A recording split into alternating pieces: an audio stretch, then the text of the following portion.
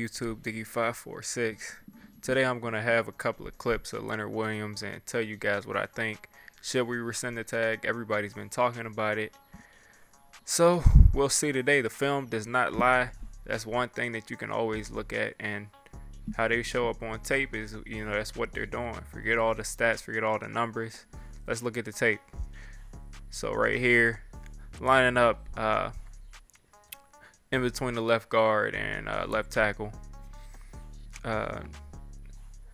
Pretty much kind of like 3 or 4 technique.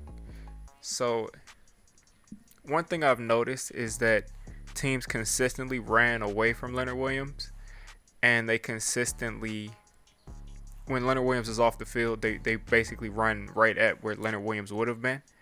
So let's see right here. The Redskins are going to run a zone blocking scheme, and this left guard is going to pull over to go get this guy, this linebacker right here. I think that's David Mayo. The fullback's going to look to go get Julian Love. Let's see what happens here. So right here, just a complete wash. Leonard Williams, as you see right here, is completely double teamed. Can't tell who this is right here from this picture, but he's doing a good job. He's keeping contained. He's waiting for the cutback just in case. But Leonard Williams is double teamed, and Adrian Peterson is following Eric Flowers, our buddy Eric Flowers, and everything is just blocked up perfectly. The fullback helps on Marcus Golden. Our 2 best run stoppers on the D line are both double teamed, and the rest is just Adrian Peterson just making money. That's what Adrian Peterson does. So also, let me run this back, because you got a guy who, people want to say he's lazy. People want to say he's not this, he's not that. But look at him. He gets double teamed, and he sees Adrian Peterson pretty much on the other side of the field. He can pretty much just stay there if he wants. He's a D lineman. Just stay there.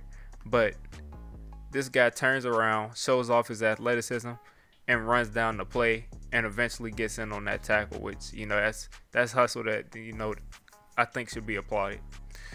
So now Leonard Williams against the Eagles. This honestly was the only bad run play I saw at Leonard Williams. And let's see, he's going against, he's lined up at the 3 tech right here, and pretty much is going against, I cannot think of that left guard's name, but he's going up against Jason Kelce as well, and lines up, comes off of the ball, and Jason Kelce pretty much just blows him off the line. Not pretty much off the line, but just gets him enough to the side, and he's just washed out. And his gap wasn't the gap that pretty much got given up, but he pretty much just got moved that play. And that's pretty much the worst run play I found of him. Every single time he's in there on the run, they're usually running away from him, or he is, shutting down that run. All right, so let's see what I have next. This next play is going to be against the Bears, and they're going to get this, and this is Leonard Williams right here, right in front of Alec Ogletree. They're going to get this and hand it off to Tariq Cohen, a little inside zone. And I don't know if you guys realize, look how quickly he shot off the ball and immediately got inside. They ran so many stunts with Leonard Williams, but we'll see. So he's running that stunt, so he gets this guy's inside shoulder, and Ogletree gets to the outside and gets pretty much a free lane to the backfield. So he immediately just gets inside so quick that he just shuts down the entire inside zone. And then this play is right here. That pitch goes to Boston Scott, and this is when Leonard Williams isn't in the game. So that's pretty much Leonard Williams in the run game. And I'll throw out some stats for you guys.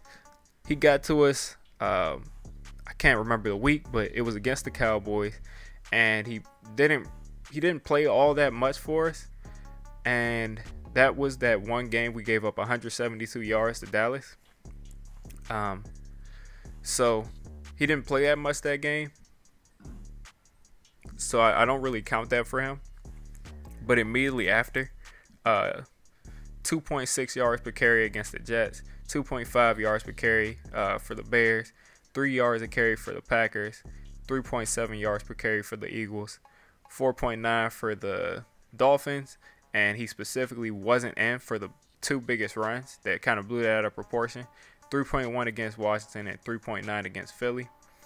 That put us at 3.4 yards per carry, which would be third in the league, and we were fourth in the league pretty much for the entire year's run defense. Now I'm going to go over a couple of the stunts they ran. They ran, like I said, so many stunts with Leonard Williams. You saw one in the run game that he ended up just penetrating so quickly that he was the guy that benefited from it. But I've seen this guy get so many other people's sacks. It's ridiculous. Pretty much anybody else besides Marcus Golden that got sacks was pretty much a direct result of Leonard Williams. So let's look at this first play against the Eagles. Lined up right here, and he gets immediate penetration to the outside, and you'll see him kind of stick his hip right on to Jason Peters. And it's like it's just a really tiny detail that just gets so many people free. So you'll see him stick that hip right there. And then I think Lorenzo Carter gets inside and just has a free shot at the quarterback. And that is pretty much all Leonard Williams, because if you look back at this play, he doesn't have any ground on Jason Peters.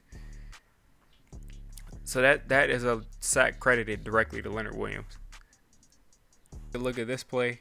You got Leonard Williams lining up at inside linebacker, and you got Alec Ogletree lined up at outside linebacker. And just watch a guy this big, the way he walks, just the way he just, like, he's moving like a linebacker, and he's accelerating like a linebacker. This guy is an athletic freak. So watch him come and just shoot that gap and just pretty much cause that. I think that was an incompletion. Pretty much, Jadeveon Clowney had 3 sacks last year, and we want to give up our entire salary cap to get him. Leonard Williams could very well have had a lot more than that half sack that he had. But those guys, they're both kings of almost sacks. Leonard Williams is actually lined up all the way almost in a wide 9. Look how far he is lined up outside of this right tackle. And this is a 300+ pound man. So watch him come off this edge and bend and go get Sam Darnold. That's a sack pretty much. I mean, Lev Bell is there, but if he's not there,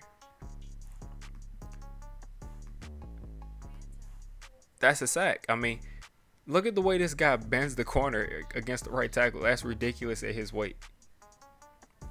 This is Leonard Williams' only sack for the year. And let's just break this down real quick. Lined up in that A gap.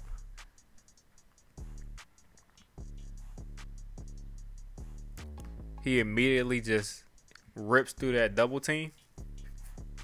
It's so, like, this is a play action, and Leonard Williams he's wrecking havoc at this point, because he's already pretty much in this quarterback's lap and he doesn't even see him. He hasn't even faked the handoff yet. So he's not gonna. It's ridiculous how quick this running back. He pretty much has to pick, do I try to block the 300-pound guy or do I try to block the linebacker?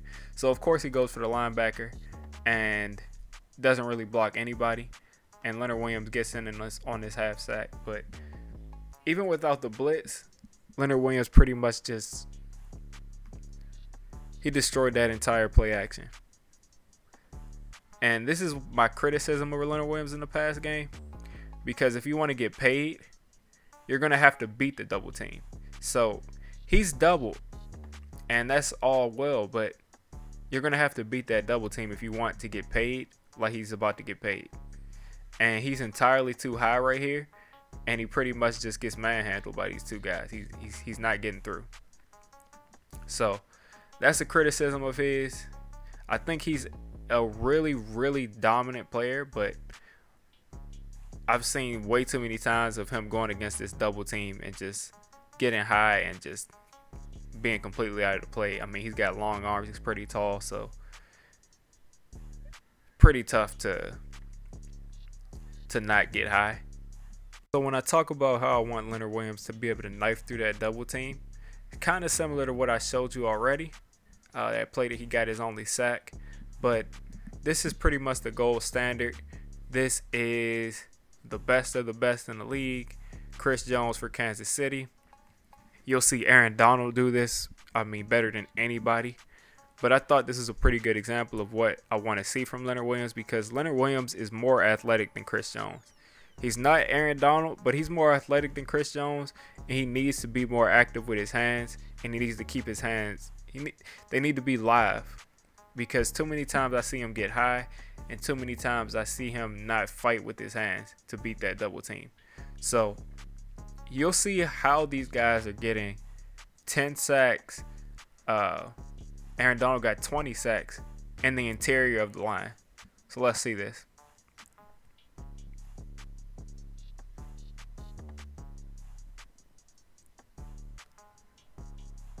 Comes off the ball and immediately rips. And look how he's still on balance, even though he's slanted. And then immediately just bounces off the second guy. And it's pretty much a double rip move. And he's able to do this because he's using his hands and he's using his hips. And he's using his feet. So you see him, it's almost like a Euro step, to where he's stepping inside and then he's taking that second step and he's taking this foot, sticking it around this guy, and he's in the quarterback's face. So that's pretty much how you want to knife through, and that's something that Leonard Williams is definitely athletically capable of. So what do I think of the guy? Leonard Williams is very, very, very, very, very underrated by Giants fans, and definitely underrated by Jets fans. This guy is a monster inside. He can line up outside. He can line up at linebacker. He can get pressure. He needs an edge rusher on his team. He needs one other person that can command any kind of attention on his team, and he'd be so much, his stats would show up so much better. This guy, they're scheming for him to eat up double teams to get other people's pressures. He's literally manufacturing sacks for other people. Leonard Williams, like I said, is extremely underrated. After watching this guy's tape, he's a very, very, very good interior D lineman.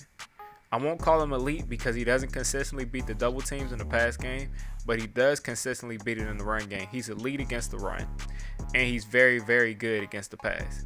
So if you can get this guy some kind of consistent edge rusher to where he's not consistently getting double teamed and they're not consistently, running plays and bootlegs away from him, you'll see this guy's stats shoot up. And like I said, if your only criticism of him is he only has a half a sack, well, Jadeveon Clowney, coming off the edge, only had 3 sacks, and you're ready to give this guy $20 million. So that's just something to think about. Do I think he's worth $16 million? No. Give the guy $13 million. They're negotiating now. If he gets $13 million, I will be happy. I still wish that we would have just signed him in free agency. I think we would have gotten around 13, 14 million. But who knows? He's on the team, and I think he should stay there for now. So I'm going to go ahead and get out of here. Diggy546. I'm out.